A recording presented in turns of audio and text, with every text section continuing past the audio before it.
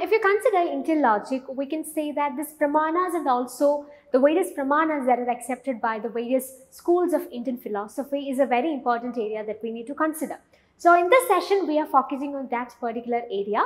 So we'll be just taking the different schools of philosophy, the different schools that are associated with Indian philosophy, and also we'll be focusing on the Pramanas that are accepted by each of these schools. So what we are going to do is we'll be just focusing on a question that was asked for the NTA UGC net December 2021 and June 2022 merge cycles, and through this question we'll be exploring this area in detail.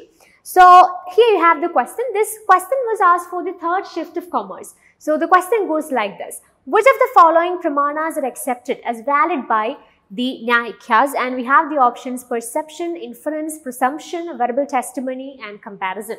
So what is the question here? We need to identify the Pramanas that are accepted as valid by the Nyaya school of philosophy, or we can call it as, or it is focusing on the Nyaya scholars.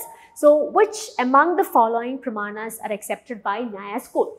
So considering the various Pramanas, we can say that we have 6 important Pramanas that need to be focused. We have Pratiksha, which is perception.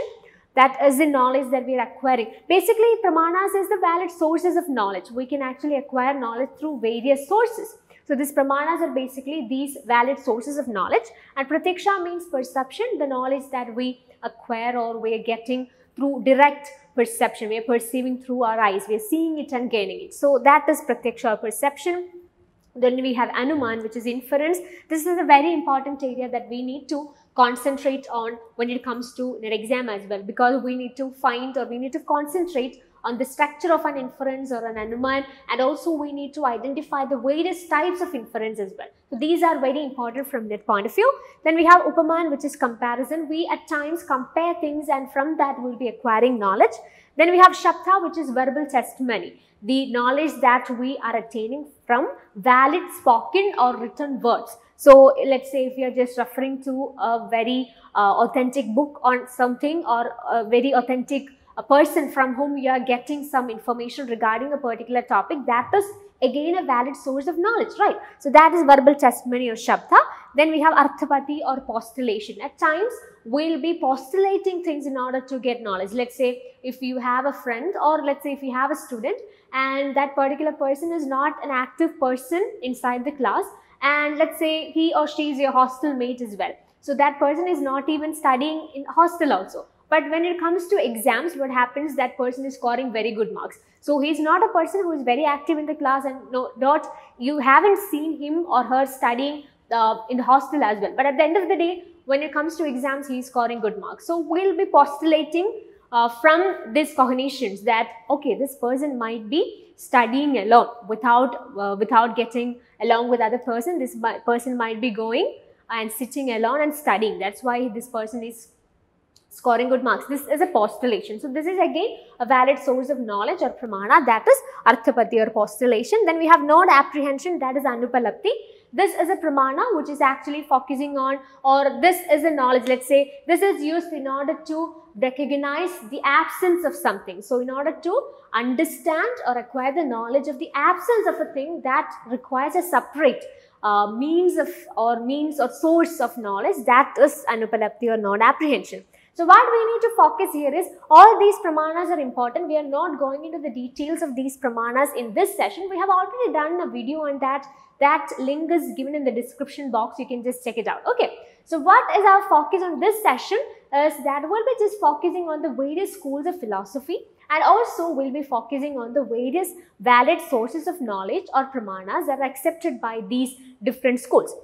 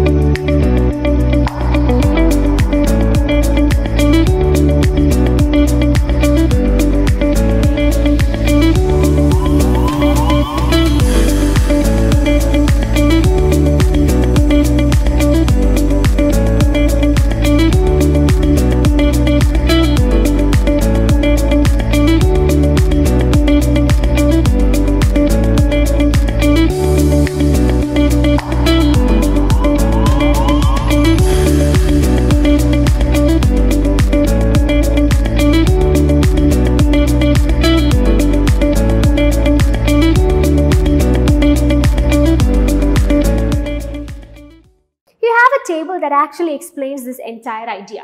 So this actually includes all the important schools of philosophy, the Indian philosophy, which includes Buddhism, Jainism, Charvaka, Vaisheshika, Nyaya, Sankhya, Mimamsa and Vedanta. And here you have the various sources of knowledge which are accepted by the various schools that are mentioned in the list 1. Okay, so let's consider the first 3, Buddhism, Jainism and Charvaka, or school of materialism. So these 3 schools are known as the Nastic group because they reject the authority of Vedas, and the others are actually named as Astic because they are accepting the Vedic authority. That's why we have this kind of an arrangement here. The first 3 can be called as Nastic. They reject the authority of Veda, which includes Buddhism, Jainism and also the school of materialism. And the other schools are known as, or they are termed as Astic because they accept the Vedic authority. So considering Buddhism, Buddhism actually accepts only 2 sources or 2 Pramanas as valid. So this is what we have to focus here. So we have 6 different Pramanas or 6 different sources of valid knowledge, but all these schools are not accepting all those 6 Pramanas. That is the logic, or that is the idea you should have to understand here. Okay, Buddhism accepts only Pratyaksha and Anuman as the valid sources of knowledge. Coming to Jainism, we have Pratyaksha, Anuman and Shabda. School of materialism or Charvaka accepts only Pratyaksha.